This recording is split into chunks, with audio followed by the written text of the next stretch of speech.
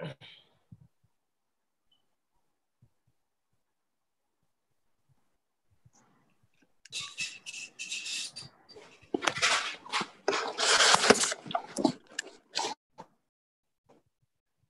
are live. Good evening, friends. Welcome to Indian Arthroscopy Society webinar today. It's a master series, and we are lucky that we have Dr. James Stannard joining us from US. He's a master in multi-ligament reconstruction, and his work in PCL reconstruction is recognized worldwide. He's going to talk today about PCL injury, where are we today? Dr. Shreyash Gajjar will kindly introduce our guest speaker today, followed by his talk and a discussion. Dr. Jayaprasad Pedda and Dr. Nishit Shah have joined on as expert panel today evening from the Indian Arthroscopy Society side. And I expect a good amount of discussion to happen today. So Shreyash, if you can kindly introduce Dr. James for the benefit of all the viewers today. Thank you, Dr. IPS Oberoi, and hello everyone, and welcome to webinar number 101 on PCL injury, where are we today? Injuries to the posterior cruciate ligament and its treatment methods have historically been surrounded by controversy. The infrequent occurrence of PCL injuries and PCL-based multi-ligament knee injuries has led to limitations in clinical studies and a subsequent lag in basic science and clinical research when compared to other ligament injuries. And today, we are privileged to have an expert speaker on this topic, Dr. James Stannard from Missouri, USA. He's an internationally respected orthopedic trauma and complex knee injury surgeon. Currently, he's the medical director of the Missouri Orthopedic Institute, chairman, Department of Orthopedic Surgery, Hansjorg Wyss Distinguished Chair in Orthopedic Surgery, Associate Dean and Chief Medical Officer for Procedural Services. He completed his residency in orthopedic surgery from Brooke Army Medical Center in Texas, followed by a fellowship in orthopedic surgery and trauma from the Kranzhospital St. Gallens, Switzerland Hospital. Before arriving into Missouri, Dr. Stannard completed 10 years of active service with the US Army. He received an Army Commendation Medal twice, 3 Meritorious Service Medals, and airborne wings from 4 different countries, USA, Germany, Honduras, and South Africa. Later, he was section chief of the orthopedic trauma service at the University of Alabama at Birmingham from 1996 to 2009. He was named president of AO North America, an orthopedic education and research foundation society. He has served as an editor-in-chief of the Journal of Knee Surgery since 2010, and the textbook he's co-edited, namely The Surgical Treatment of Orthopedic Trauma, is one of the best-selling textbooks in its field and is published in 6 languages. Over the years, he has received numerous awards and has more than 150 peer-reviewed publications and book chapters, including his vast experience on multi-ligament injuries and PCL injuries. Since 2010, he has served as associate head team physician for the University of Missouri's athletic department. So on behalf of the Indian Arthroscopy Society, I'd welcome Dr. James Stannard and invite him to please give his talk on PCL injury, where are we today? Can you please share your screen? Thank you.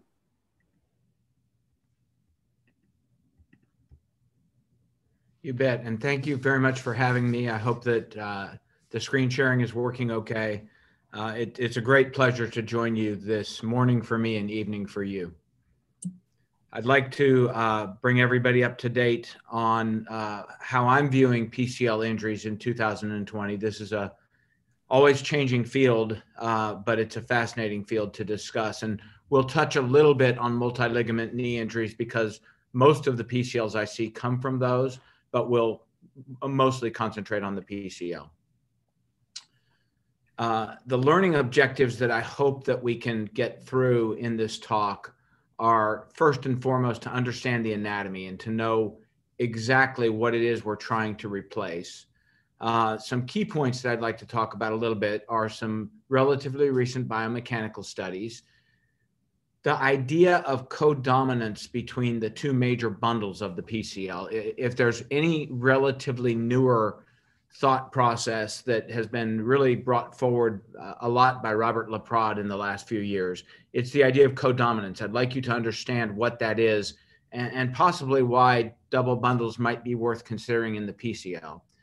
We'll talk a little bit about suspensory fixation as a way of fixing our grafts, and why I used to use none of it and now I use almost nothing but. And I'll show you some research we've done that has led to that. A little bit about fiber tape augmentation. We've gone to that with most of our grafts, and we feel like it is providing some help, and I'll discuss why we do that. And then I'll discuss the idea of transtibial inlay, so an arthroscopic way of doing the inlay as compared to only the open posterior tibia approach. And when I use each one, I realize I'm speaking to the Arthroscopic Society. We all like to keep things as minimally invasive as we can, and I think there's some very important points that make transtibial inlay something that is very much an option. When we're talking about PCLs, it's important to realize that it is usually not an isolated injury. Again, it's usually part of multiple ligament knees. I do believe the incidence is increasing. As we see in athletics, bigger and bigger players, I think it happens more and more often. It's frequently high energy, though, and I see it most often from things like motor vehicle accidents and motorcycle accidents, more so than on the field. It's important to assess the vascular status. And then this last picture I just brought up is to give us an idea of the topic that I'll bring up a little bit more later, and that's the idea of tunnel crowding. When we do have to deal with a multiple ligament knee, this is a depiction of all the tunnels that I would make if I was doing all 4 ligament groups. And you can see some of them start to get very close. So we'll talk a little bit about where this is important with the PCL. The posterior cruciate ligament, in my mind, is the cornerstone of the knee. It's the strongest ligament. It's the one that I think is really crucial to reestablish it in order to build the rest of the knee around it. So it's very, very important in my mind. For me, it's the first ligament that I reconstruct, and it's the first one that I tension. I feel that in order to get the corners right, I have to have that middle cornerstone rebuilt first. It has a very large footprint, as I'll show you in just a moment, and I think we need to keep that in mind and try to reconstruct that. And then I think the whole idea of conservative treatment does have to be mentioned, and I'll show you in the biomechanical studies that if you only lose one of the bundles of the PCL, either one, the amount of laxity is relatively limited. So if you have somebody who is not an elite athlete, you may be able to treat that conservatively, but you do have to realize that there is a high likelihood over time of getting medial compartment and patellofemoral arthritis, and that they will likely feel some lack of complete stability with deceleration, so slowing down from running, and then also with going downstairs, things like that. So I do think conservative is an option. On the other hand, I would say that I think our reconstructions have become so good that if anybody is having difficulties when they're just a PCL and they don't feel like it's providing what they want, I think we have such good reconstructions now that it is okay to reconstruct even a isolated PCL. So you can do it conservatively, but I think if it's somebody who is really active, it's also okay to treat it surgically. This video I'm going to probably play a couple of times. I really want you all to look at this and watch it. This is showing you the anatomy of the normal PCL. And as you watch it move, what I'd like you to concentrate on when I play it again is you've got this level. Hopefully you can see my mouse hand here. That's the posterior medial bundle. This is the anterolateral bundle. Now you notice when the knee's in full extension, the posterior medial bundle is the one that is really tight. This is relatively lax. Watch as it flexes. When we get to about 90 degrees, this one becomes tight. And then when you get more to 120 or so, this one starts to loosen and this one tightens again. I also want you to notice how large this footprint is. I think those are the two things we want to do. So let's play it one more time. And what you see, again, tight, now it's loosening, and this one's getting tight. Now this will loosen just a little right here at the end, right there, as we get toward right there at 120, and the other one tightened. Now, as you see when you really look at this, this isn't just two bundles, it's 100 or so different fibers. We can't replicate that, but I do think we can replicate one bundle here and one bundle here. And I'll show you why I think that's important, even though I do not do double bundles with ACLs. I did for a while, and I don't think it adds very much. But I do think in the PCL, it makes a difference. So here's the biomechanical studies that I was referring to. And I think there are a number of things that you have to consider. If you look at, this is a study of sectioning either the anterolateral by itself or the posterior medial by itself as compared to sectioning both. And what you can see here is the laxity when you have both sectioned is not too bad in full extension. It's less than 2 millimeters. But when you get up toward 90 and 105 and 120, it becomes very unstable when you have both sectioned. But look at when you section only one. That's the yellow and green bars here. And what you see is you do get a little bit of laxity even at 90 and 120, but it's really still only about 3 millimeters. And so this is why when you have a partial injury, in many situations, you can get away with not treating that surgically and letting it heal. The biggest impacts are definitely at 90 to 105 degrees. But I'll show you with the idea of codominance, we'll revisit this in just a moment, how it is still important in my mind to reconstruct the posterior medial bundle and tension it at 0.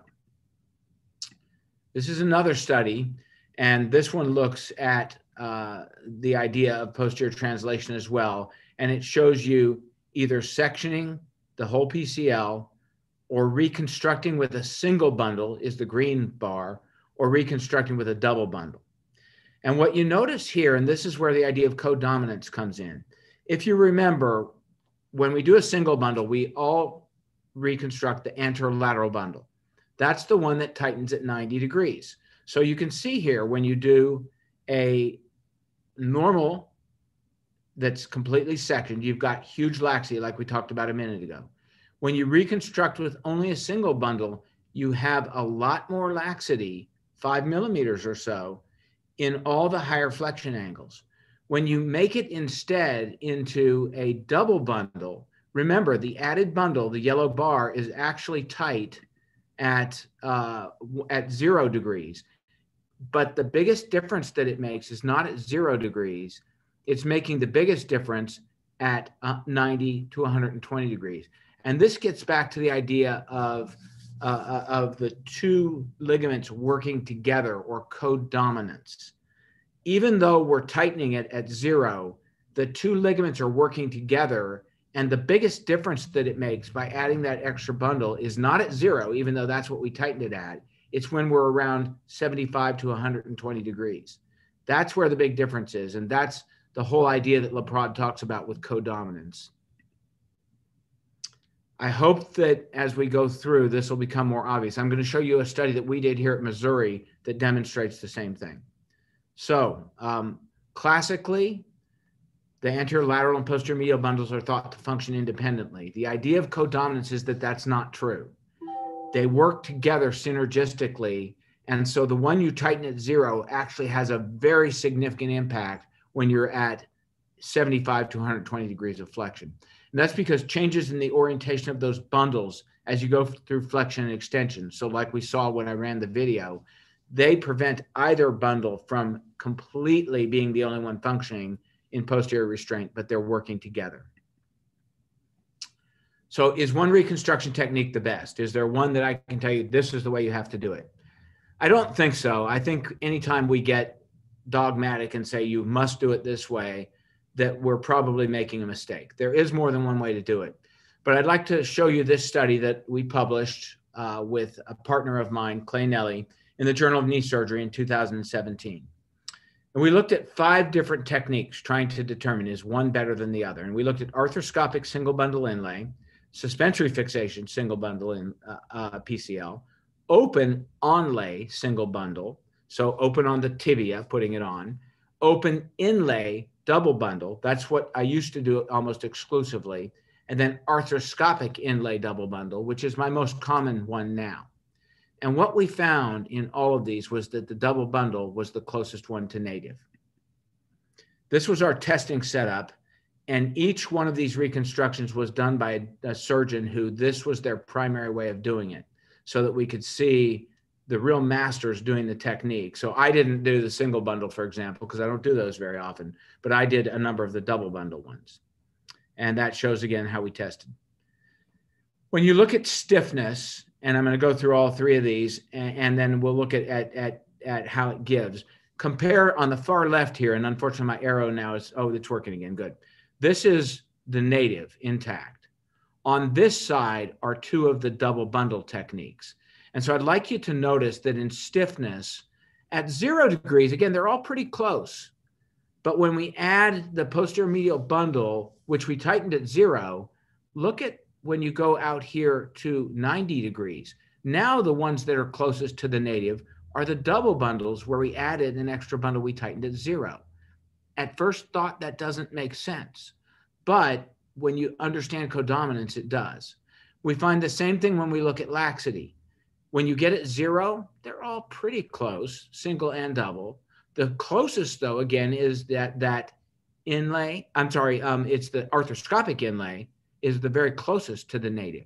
But as you get up here to the 90 degree, definitely the closest was my arthroscopic inlay double bundle. Next was my open inlay double bundle.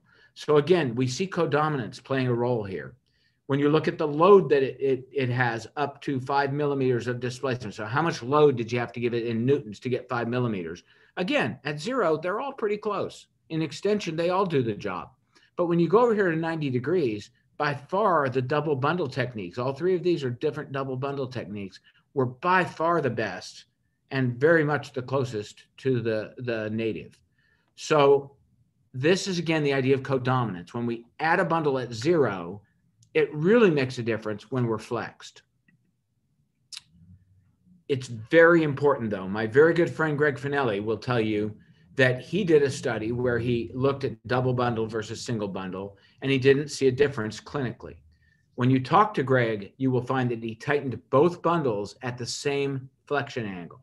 That makes no difference. All you're doing then is filling the footprint and having a large footprint. In ours, it's very important to understand we're tightening that anterolateral bundle, so that's this one, at 90 degrees.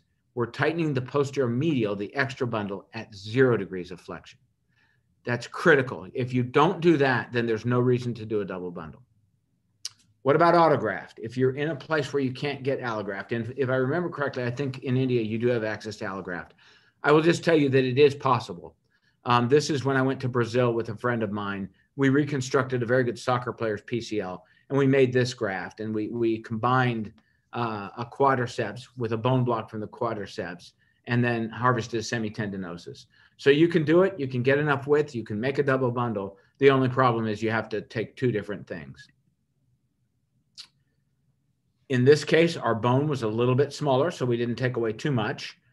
We use smaller screws. I use a 4.5 millimeter screw when I'm doing the bony block inlay with using an allograft. This I used two 3.5 millimeter screws instead. So that way I could do it and not break the smaller bone. And I put the two screws like that. So graft fixation, let's talk about that for a minute. Suspensory fixation is something that I had never done, literally, until I came here to the University of Missouri. And I got with my very good friend, Jimmy Cook, who is a veterinary orthopedic surgeon and a wonderful researcher in addition. And he runs our research labs. And Jimmy challenged me, why did I only use interference fixation? And I didn't really have a great answer, except that's how I was taught, and that's what I did. So we did a study first in the research labs, then in dogs, and then eventually in humans. And we compared suspensory fixation to interference fixation. And this was an example of the study. We looked at anterior loading with a weight-bearing angle. That was the graft only versus a completely intact native control in the other knee. So we compared the grafts in this case to a native control. And this was an ACL study, but the concept is the same whether we use ACL or PCL. And if you look, the blue is suspensory fixation, the green is our control normal, and the red is our screw. And what we found was, again, they're all pretty close and they all do the job pretty well when you're looking at just 1 millimeter displacement using forces on it. But as you get bigger forces and look at how many newtons that it takes to get to 4 millimeters of displacement, now it starts to make a difference. It's also closer with the suspensory in terms of stiffness.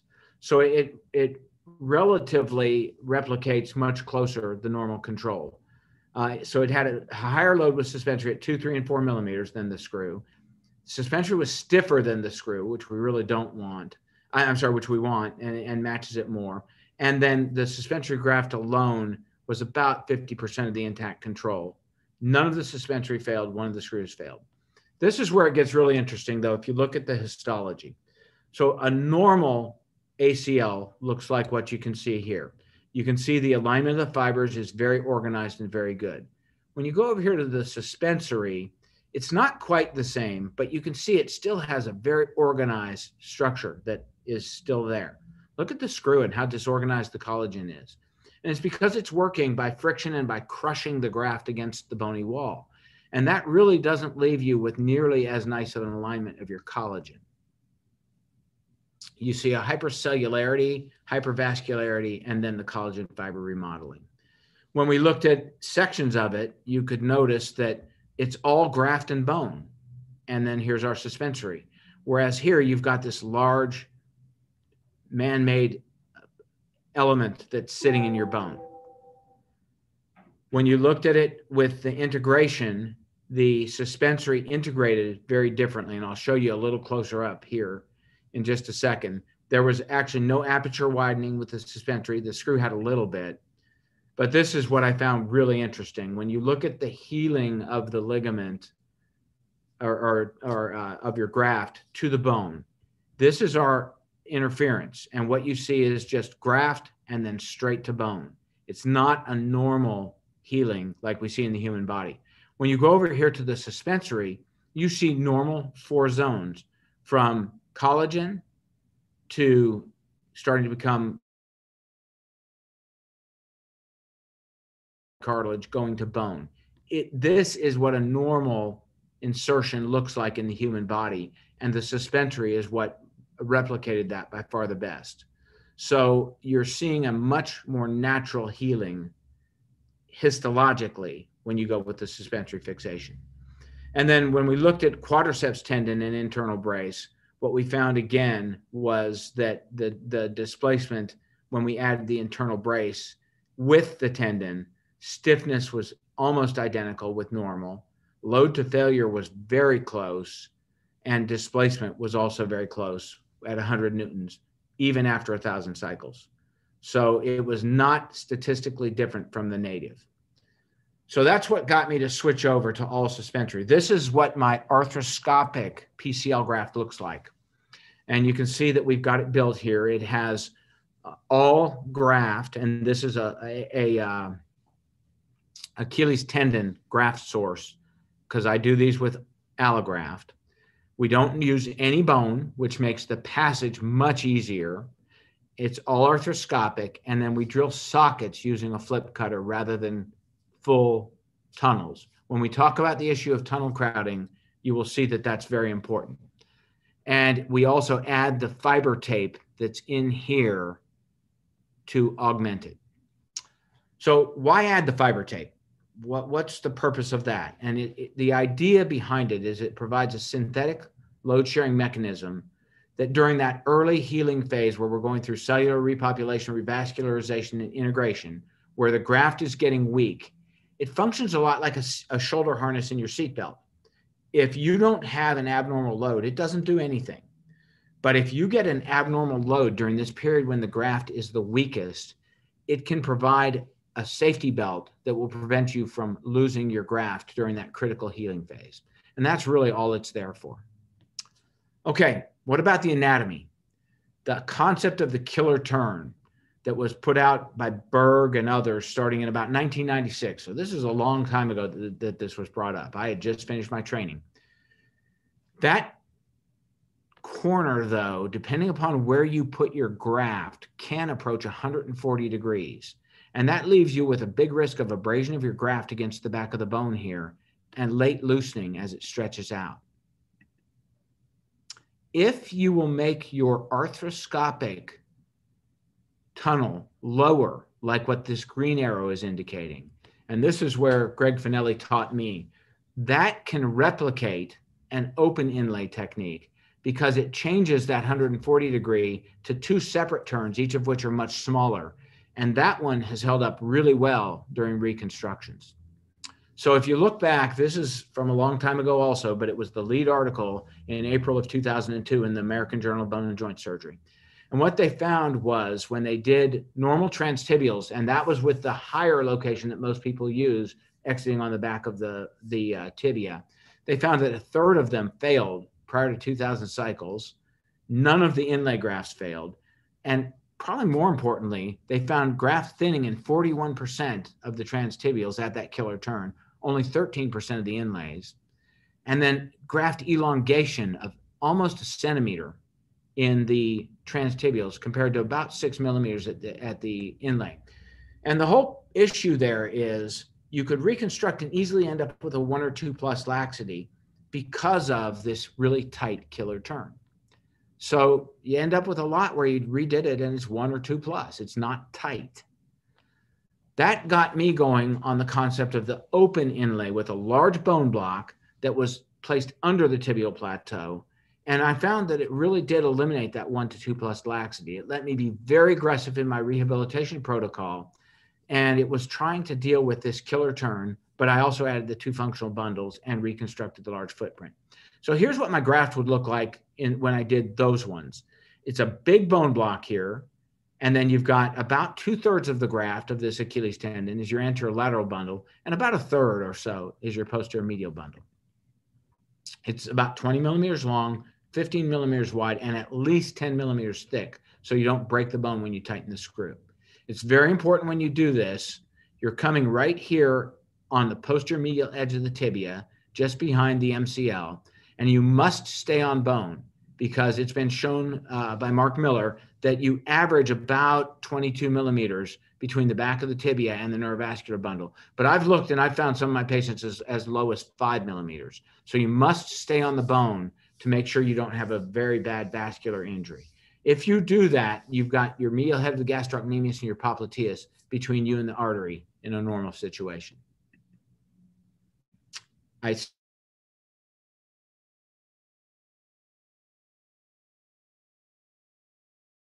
semitendinosus and gracilis tendons, and then I'm right along the posterior edge of the tibia.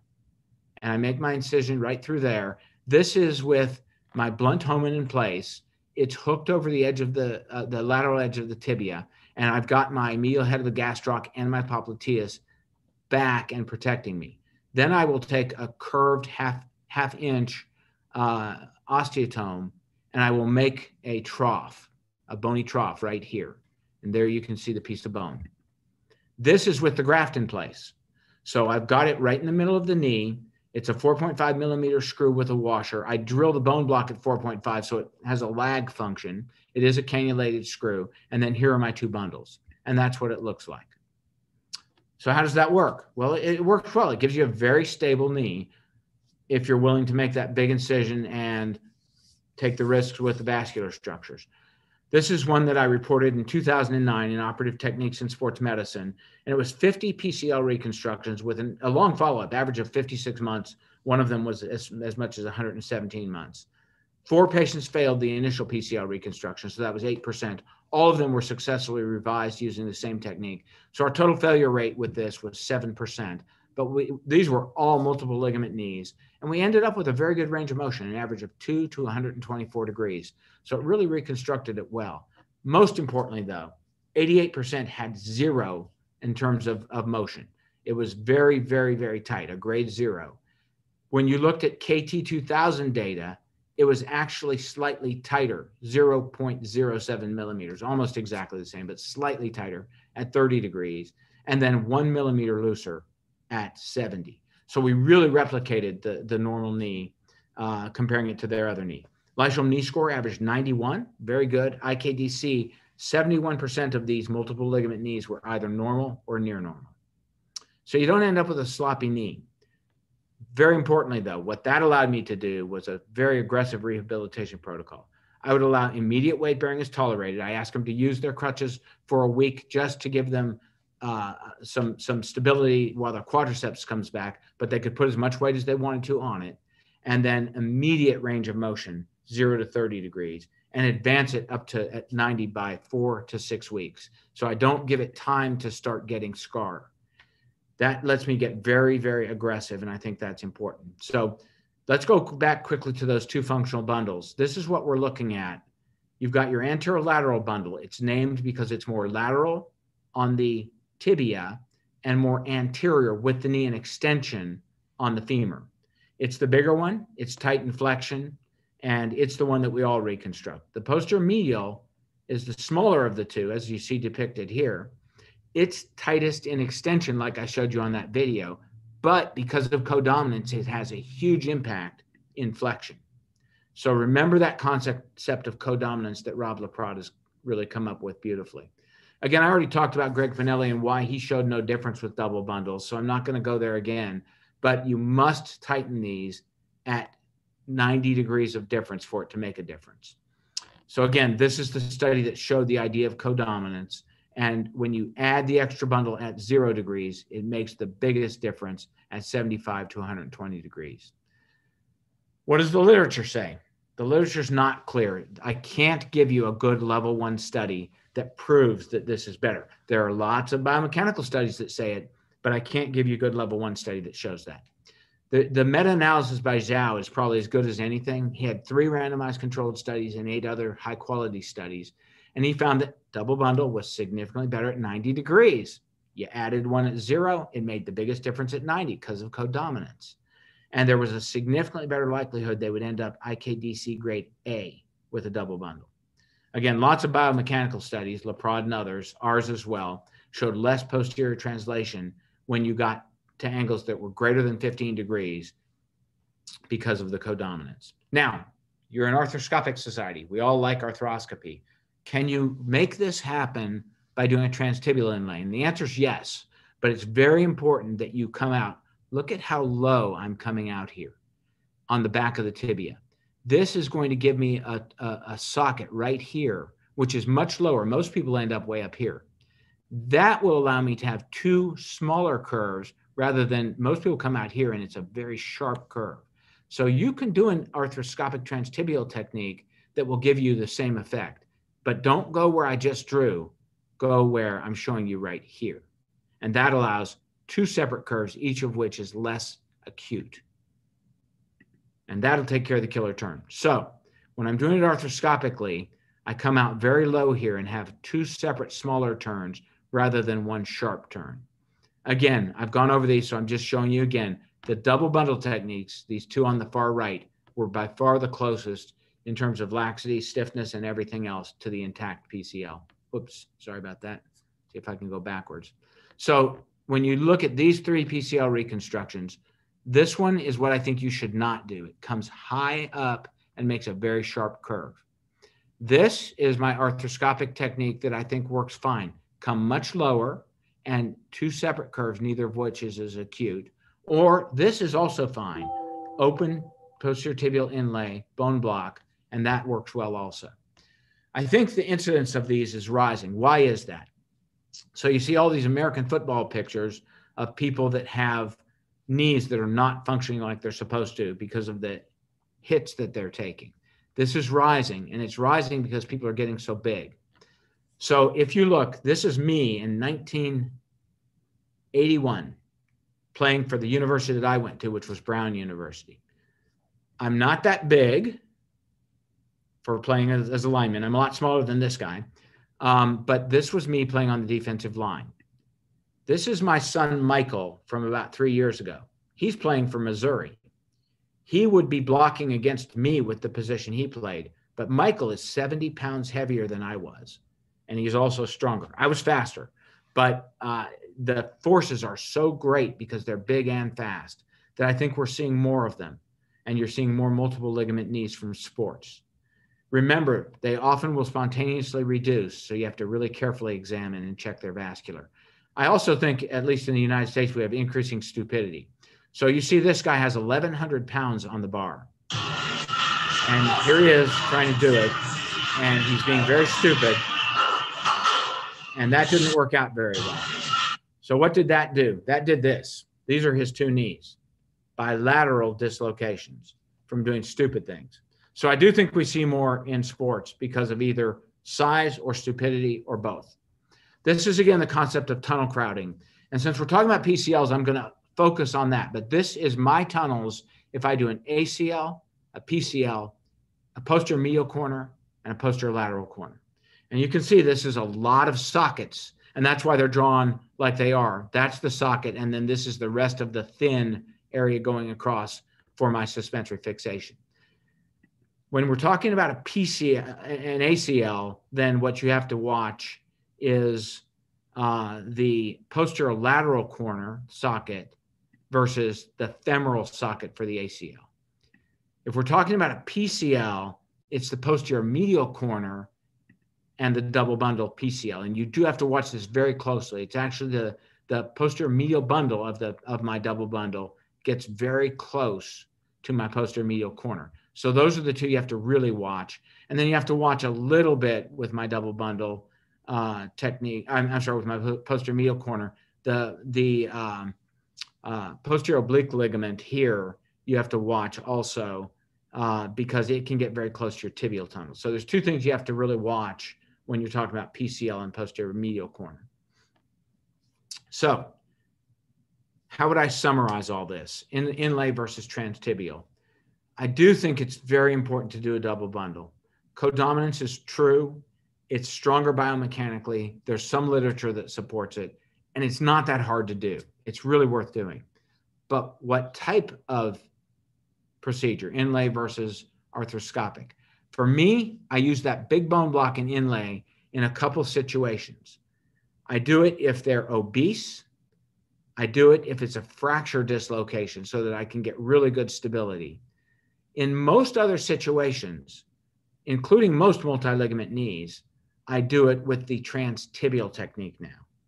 If it's a really badly unstable multi-ligament knee where I have all of those sockets that you just saw, so a KD4 using Bob Skank's classification, I will use the bone block. Anything else, I will use the transtibial. So I probably do about 65, 70% transtibial now.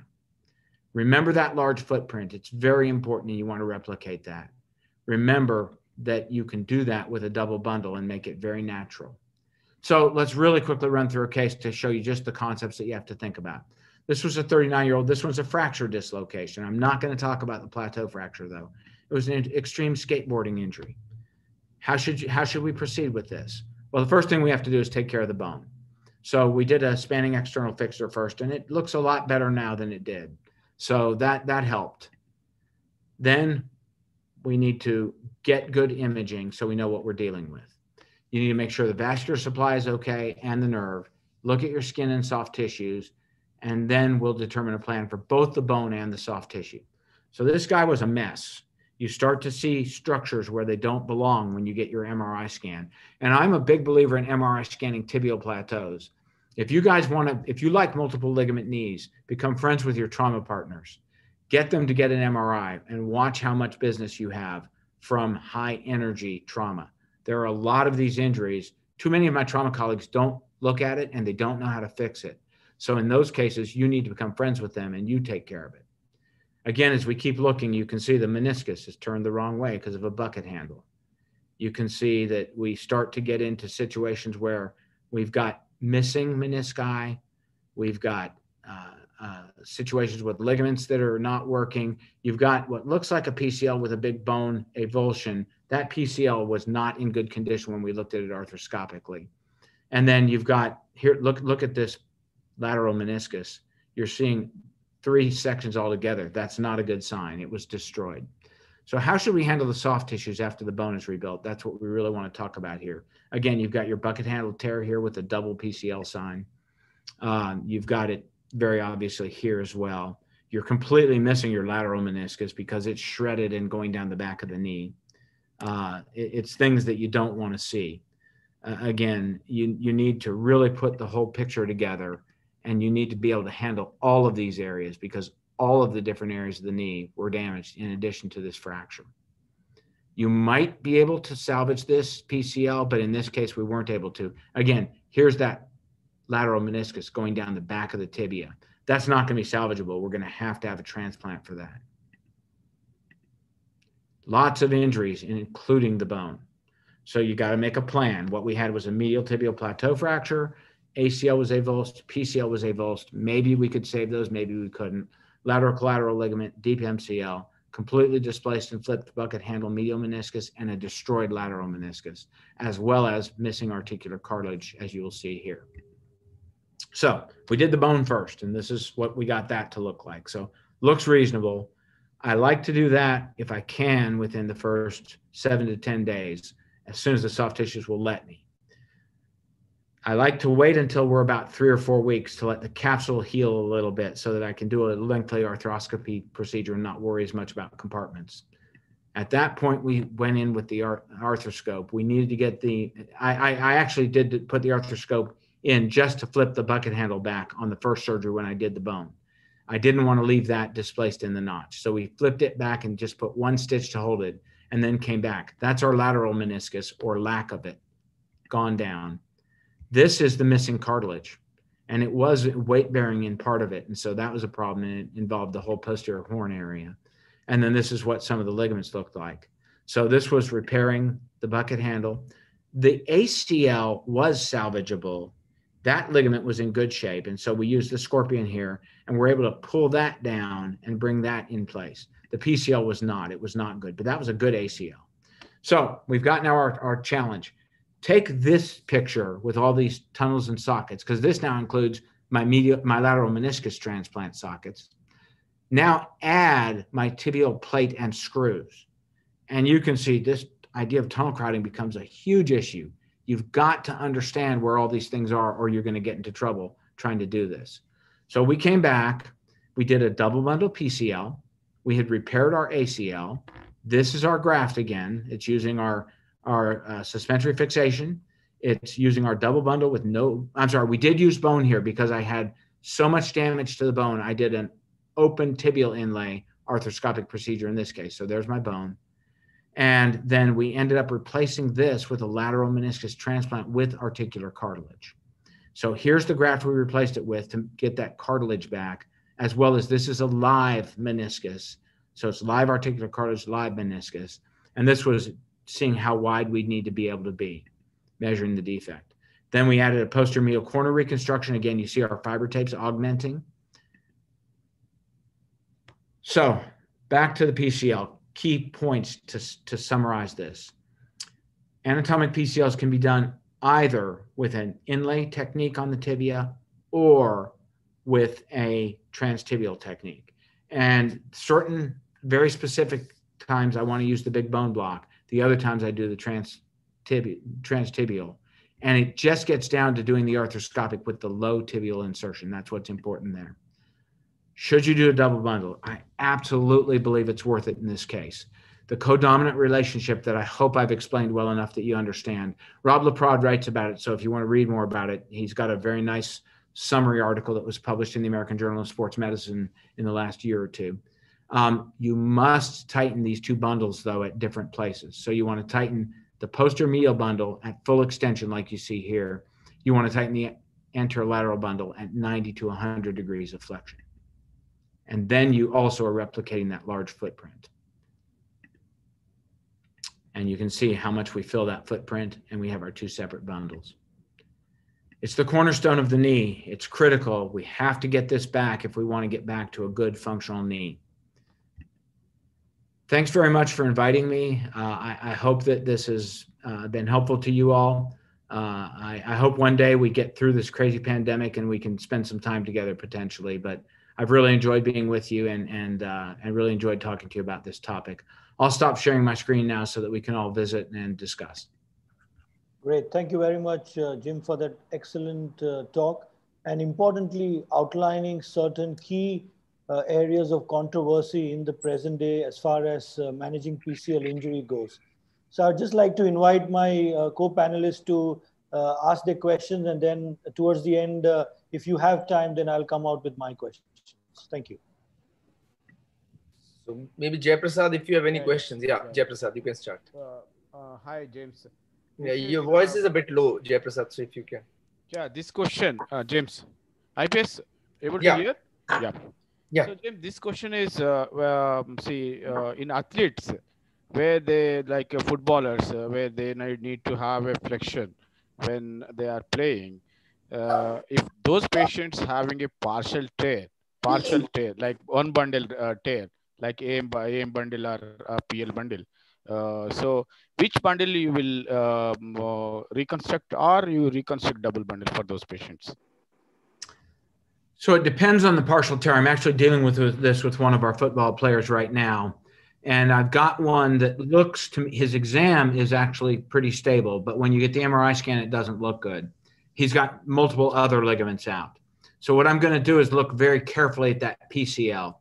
The other thing I didn't discuss, and we don't have good data yet, but I was just talking to Jimmy Cook, our research director, that we really need to look at this in the lab now, is what is the role with a partial tear?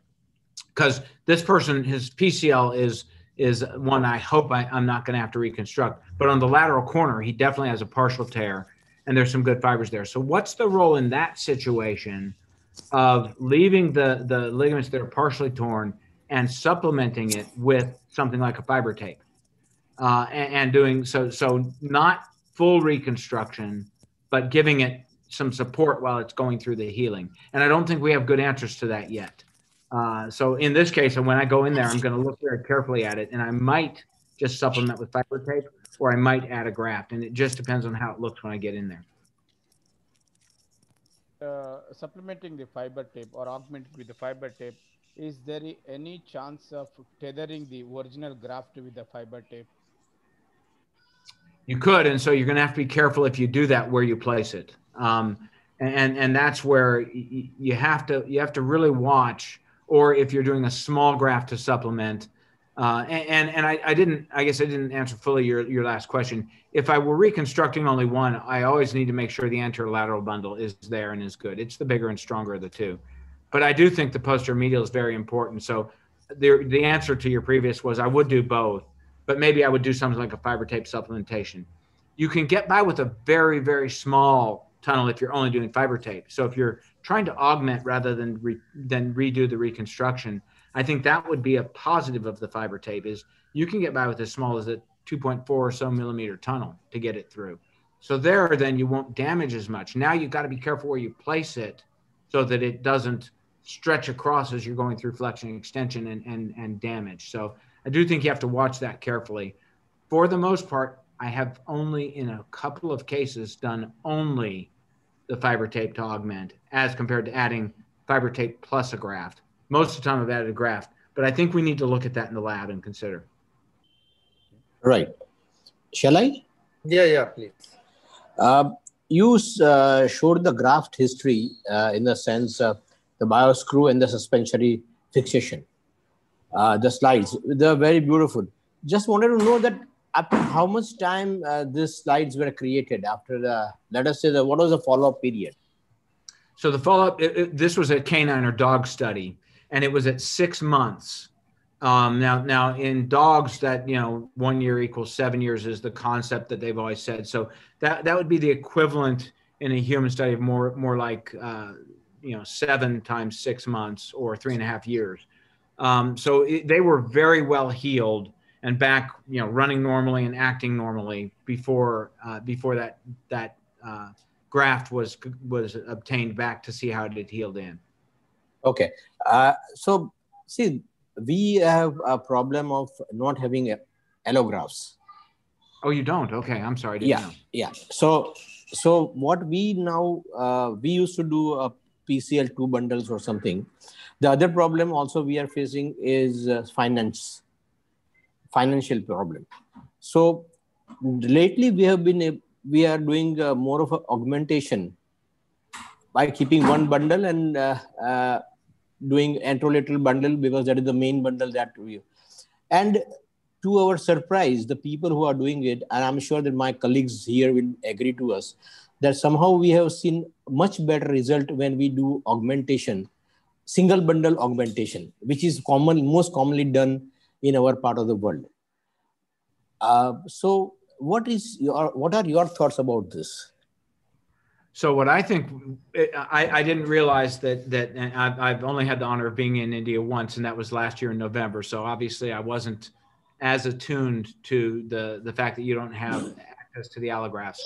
I think it's even more important than for us to get those studies done in the lab, and maybe some of us can do it together at some point. We have very good labs here, but I think that what might really work well for you is to, I do believe in augmenting the single bundle, but it would really be nice to add another set of fiber tape and make yourself a posterior medial bundle out of fiber tape, so that you would have your big bundle augmented with the single fiber tape, and then maybe a couple or something to make a posterior medial bundle. That way you don't have to take so much graft away from the patient, but you are able to replicate a double bundle. So I've never done that. It would be fun now that I know that you all don't have access either. If we get going on this in the lab, because again, I just talked yesterday with our research director about it, I'd love to look at a double bundle where we're doing the posterior medial all out of synthetic and see what that does. Because I think that if done right, that could give you the codominance while still only taking one graft, which would be nice. Because otherwise, can you do a double bundle when you use all autograft? You can, and we did it in Brazil, but that was an isolated PCL. If you're dealing with a multi-ligament knee, it becomes very tough because you just don't have enough graft.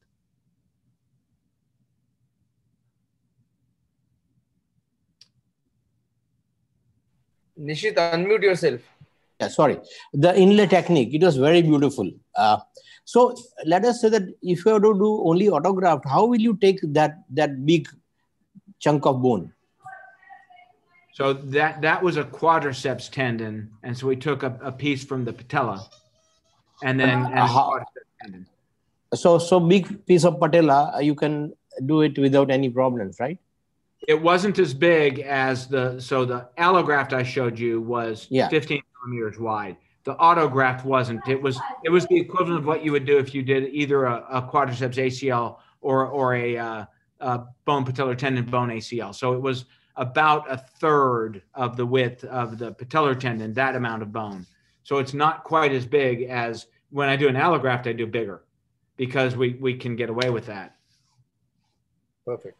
Shreyash, Sundar, does Sundar have any questions? Okay. No, I believe Shreyash. No. Right. So let's talk about this concept of codominance. And I have read that paper from Leprad, and really it's good work. And you wonderfully reasoned out. I just have a question now. If you look at biomechanical studies, it says that the PM bundle gives stability in extension. And here the concept of codominant actually says that by reinforcing it, or by reconstructing a PM bundle, you're going to add stability in flexion. How do we explain that? What has been your view on this? And that's so I know I went very quickly through our study, but Leprad hadn't yet come out with the concept of codominance when we did our study.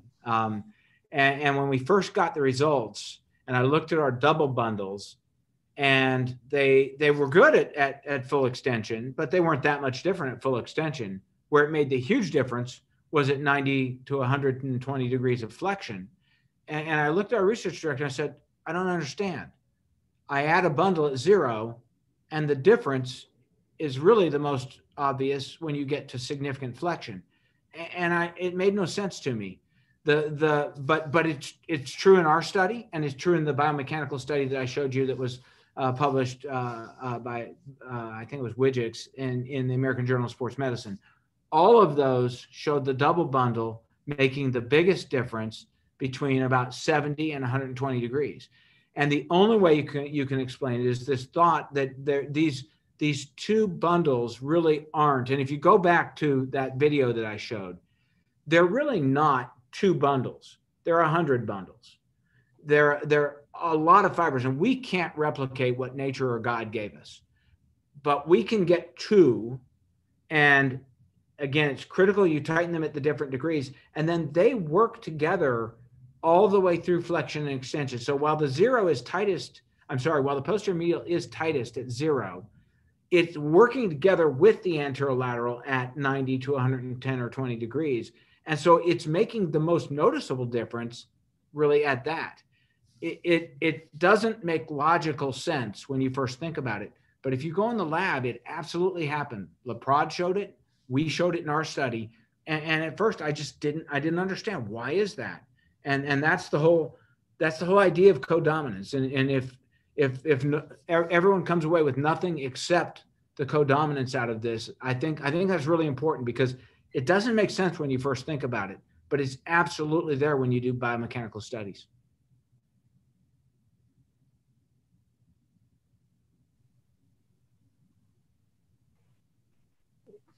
James? Yes. Prasad. Yeah. So in in double bundle, which bundle has to be tightened first? I almost always tighten the anterolateral bundle first.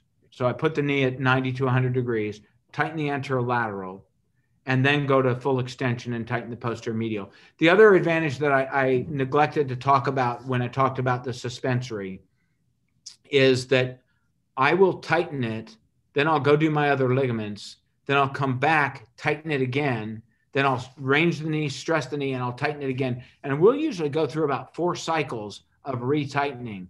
And that takes the creep out of the graft. I think that's another huge benefit, because with the interference screw, you only get one chance to pull it tight. And so I do think that's another advantage I didn't talk about, is that with the suspensory, you can go back and tighten it multiple times and take the creep out. Sorry, Jim, I had some internet issues, so I just kind of logged off. So along the lines of codominance, are we trying to say that perhaps what we are doing with the PM bundle is restoring the function of the meniscofemoral ligaments, which studies have shown is that the tensile properties of the 2 meniscofemoral ligaments are equivalent to the PM bundle. So is that what we are trying to achieve doing the second bundle reconstruction? That might explain part of why it's changing things at 90 degrees. I think it does add at 0 as well, a little bit. But maybe you may be right. It may be the meniscofemoral ligaments, getting them back and going, because those are usually not functional in a big knee dislocation either. And so maybe that partially explains why the codominance occurs. Right. And along the lines of what my colleagues mentioned, that yes, in India, we don't have allografts, so we are reliant on autografts, and especially in the multi-lig situations, we would be struggling in terms of graft. Now, I do understand, and you very nicely highlighted the importance of certain concepts in reconstructing the inlay and the double bundle. But now that as our techniques for PCL reconstruction evolve, say in somebody like our country where there are financial concerns, at the same time we are only limited with autographs. And because we've now modified our techniques and added something like an internal brace, and then we are going on to an all-inside type of a procedure, would you think that would really help in achieving the stability, what you have shown in your studies with the advantage of the inlay and the double bundle? I think so. So like I said, I really think we need to do some good studies now using the internal brace. So I think even more importantly, in a country like yours where you don't have access to the allograft at this point, and I don't know if that'll change in the future or not. I know there's cultural and religious and other issues that probably play a role. I've done a lot of speaking and have good friends in Brazil, and it's interesting, over the last 15 years or so, they've started to get access when they had none. But while you don't have any access to it, I think the concept I would really look at, and that knowing that now, if we get things going in the lab to look at it, I would like to look at a double bundle where we use augmented anterolateral bundle, and then do a bigger augmentation, only synthetic, for the posterior medial. And I'll bet you we could make that work and make it to where you don't have to have advantages of the codominance. Correct. And the other reason, which I did mention earlier, is that we have smaller knees. So, the footprint is smaller. So again, to get a double bundle, it could be challenging. So yeah, yes. No, that's great to know. Now, in terms of, we didn't touch on, obviously in the interest of time, we didn't talk about isolated PCL injuries. So let's talk about a grade 2 PCL with residual laxity in a symptomatic patient. Now, obviously, I believe that the first line of treatment would be non-operative, and I believe my panel would agree. But say somewhere down the line, because studies have clearly shown that 5 years down the line, if the patient has ongoing issues and you decide to just manage it non-operatively, there'll be cartilage and further meniscal deterioration. Shreyash, may I ask you one thing? Yes. When you are talking about grade 2 PCL injury, yes. when is patient is you are talking about, like 1 month, 2 months, 6 months, 12 months after injury? No, that's what I was coming to. That suppose if say you identify an isolated PCL injury on day 1, and obviously most of us will agree to treat it non-operatively, but say 3 months down the line after proper trial of rehab, the patient continues to be symptomatic. And one of the other reasons why we may be reluctant to offer surgery right away would be, say, an overweight or an obese patient. But we know that if left unattended, the knee is going to deteriorate with time in this symptomatic group. So my question is there a role of offering PCL surgery in this patient? And also, we can't rely on imaging, because 6 months down the line, what is a torn PCL might have healed, but it's just that it's lax. So it gives us a false, impression. Yes. So my philosophy on that is, first of all, I think that our teaching that on an isolated one that you don't need to do surgery, that came from the days where we would do a PCL reconstruction and they often ended up with 2+ laxity after the reconstruction. I think we've gotten much better reconstructions now. And so I think you can make a much stronger case for treating it surgically if they're symptomatic and if they're loose after a trial of 3 or 6 months. I think you can make a case. And what I would do is I always do try it first, non-operatively, but I let them know at the very beginning that if it doesn't heal where it's tight, that what they have to understand is it'll probably bother them going downstairs, and they have a much higher risk of becoming arthritic as time goes on. And so we have to balance those two things. And so what I will do in that situation, if we've gone through appropriate rehab and appropriate brace to let it heal, I will then discuss with them the option of reconstructing it if they have failed with the initial approach. It's a small percentage of my patients because I'm dealing mostly with multiple ligament knees, but I do think it's appropriate as long as you've given it a trial. And then it's just a discussion. Let's say they're 2+, but they have a good endpoint. It's a discussion with the patient that either we need to really keep your muscles built up, use bracing, and go non-operatively, but do understand you have a bigger risk of becoming arthritic as time goes on, or we can shift gears and do this surgically, but now you're going to take on the risks of surgery if we do that, and you have to rehabilitate it properly. So I do think there's a place for that if they have failed. And I've done it, and it's usually done in really active people, soldiers. I did one in a professional rodeo cowboy who was a bull rider. I think I've done a couple policemen and firemen. And so people that are real active, if they failed the conservative, I think it's right to offer to reconstruct as long as they understand the risks both ways. Yes, Nishit, yes. Yeah, James, thank you. The thing is that you said that the PCL in 75 to 120, it is maximally loaded, right? So in this country, everybody sits on the ground. And 90% of our patients, they use Indian toilets where you need full flexion and full extension. Okay. So, and many of them, I think most of them, my colleagues will agree with me that they come after 3 or 4 months of their injury because they are symptomatic.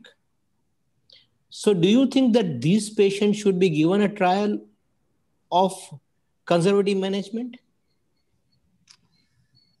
So I guess that would depend. So flexion is really important. You're saying just for simple activities of daily living. Yes.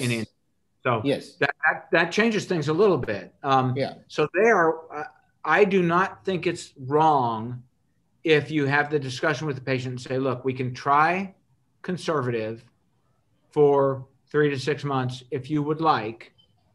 And then if you don't heal with a really tight knee, we can come back and do a reconstruction. I don't think it's wrong now with our good anatomic reconstructions if you say, or if you would like, we can reconstruct it now. You don't so what have will to be a conservative management in this patient? What will be the conservative management in this patient? So if I did conservative, I would get a brace that's designed for a PCL. Which brace? Like what we have done, Joy, PCL brace? They make some different PCL ones that are specifically designed to try and augment and not let it sit posteriorly subluxed. And so I try to get active knee bending and brace. Yes.